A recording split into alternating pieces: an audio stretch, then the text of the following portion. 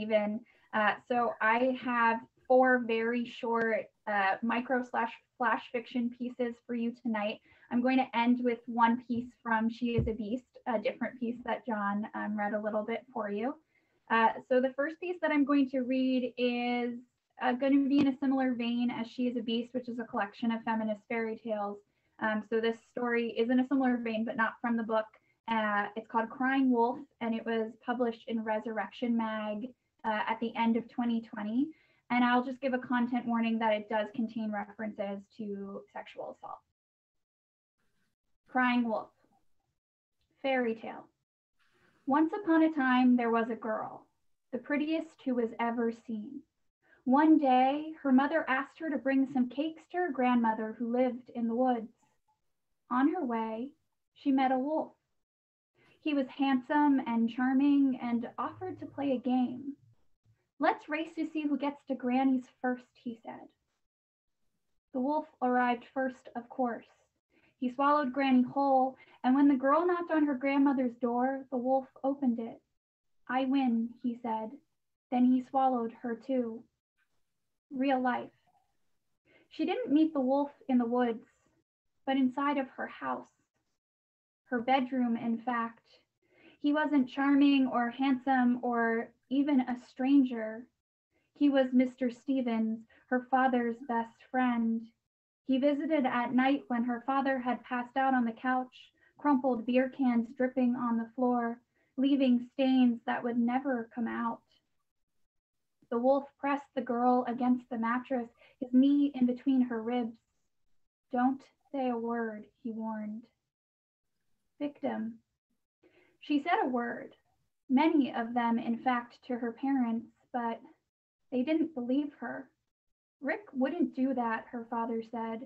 Are you sure it was him, honey? Her mother asked. She avoided her daughter's eyes, pretended the purple bruises resembling claw marks on her daughter's thighs were invisible. Wolf. I never touched her, he said. She's the same age as my daughter Elizabeth. I would never hurt a little girl. Hero. It happened more than once, the girl told the police. She had snuck out of school and walked to the precinct without anyone knowing. Certainly not her parents, who she knew would never believe her. I have proof, she said.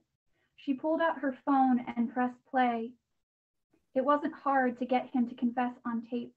His hunger for her was never satiated. He wanted to relive her devouring again and again. After, when the wolf knew he was boxed in, when he knew he was no longer the predator in the woods, but now prey, he said the girl asked for it, with her red cheerleader costume. He could say what he wanted, the girl thought. He wouldn't get the chance to hunt girls anymore, where he was, and that was the only ending she cared about. Thank you. So that's the first piece. So this next story, I'm still in the process of submitting. It hasn't found a home yet, but hopefully it will soon.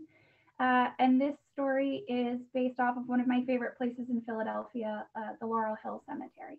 This is called Namesake. You named me after 3 tombstones in Laurel Hill Cemetery. Your freckled hand on your swollen belly, your light gray eyes scanning the marble and granite slabs. You were running out of time. You said it was the touch of cinnamon in the August air. Autumn was coming early, and so was your baby. I pictured you like this, your strawberry blonde hair aflame in the boiling summer sun, your bangs glued to your forehead in thin strings. At St. Mary's, the other girls called me Soap Rana. I tried to tell them that Sophrana came from the ancient Greeks, meaning sensible and self-controlled, but they were just little girls, given names like Sally and Christy and Tara and Joan. On my 13th birthday, you wrote to tell me the origin behind my middle name, Viola. It had belonged to the daughter of a wealthy stonemason, Viola L. Charles. The L stood for Lucretia. They lived on the cusp of the city near the cemetery. At 18, Viola drowned in the Schuylkill. She wanted to prove to her father she was as good a rower as her older brother John. There was a dense fog that morning, and Viola's boat hit a rock, tossing her overboard. Being a woman in a family that cherished men, no one had ever thought to teach her how to swim. You said it was a sad story, but important nonetheless. Viola was fearless, and I should be too. Your letter arrived on Thursday, 3 days before my 18th birthday. The yellow envelope reeked of earth and incense. Lavender fell, then faded parchment. I knew you lived in a small community in upstate New York. Sister Constance called you hippies, her face pinched as she spoke. You said you lived with free thinkers, that one day I could visit. Yet you had never visited me. I unrolled the letter, spellbound by its contents. You wanted to meet on my birthday at the cemetery where you named me. There, you said, you would tell me the origin of my surname, Wood.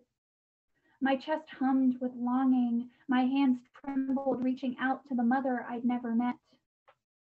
I find Jeremiah Wood's tombstone, taking the path you described. The stone is speckled with thyme and bird droppings.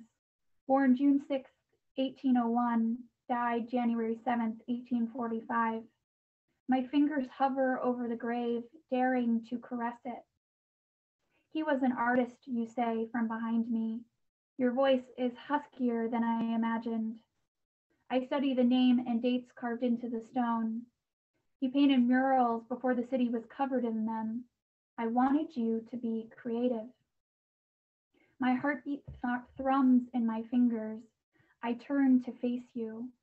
Your eyes are dark blue, with thin lines crowding the skin around them, your hair a deep mahogany. You are nothing like I imagined, looking nothing like me, yet still, you're my mother. Hi, Mom, I say. You smile, the lines by your eyes deepening. So thank you. That's the second piece. So I'll read just one more piece before I get to a very short one from She is a Beast. This story is called Flower Box, and it was published in Yes Poetry. On a Monday, my husband comes home with supplies. From the bed of his truck, he unloads a plethora of wood, redwood, cedar, Douglas fir. He chatters their names and properties to me. It is as though new life has been breathed into him. It is the first time he seemed happy since B. On a Wednesday, I wake to the percussion of hammering. I lean in the back doorway of the house, my hand a visor to shield my eyes from the early morning sun. He had told me what he planned to build, but it had seemed so imaginary, like everything since B. On a Friday, he plants a completed flower box in front of my scrambled eggs and coffee. I nod at it, try and fail at a closed-mouth grin.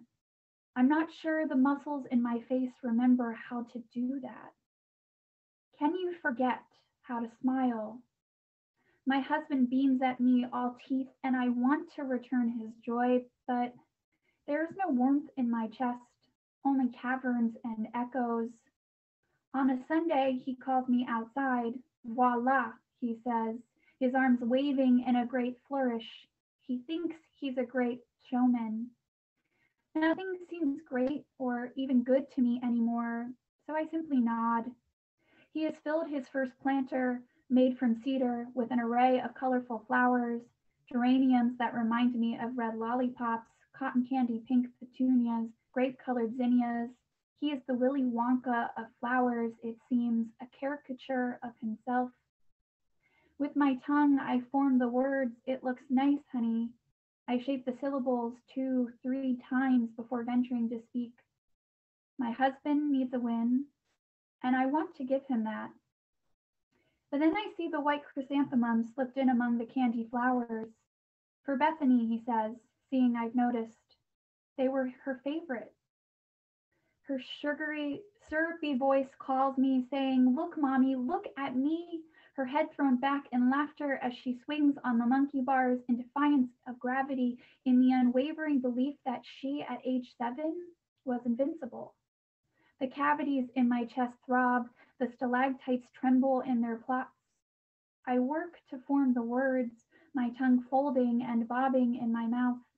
I know my husband built this flower box in honor of B and what he thought to be a nice gesture.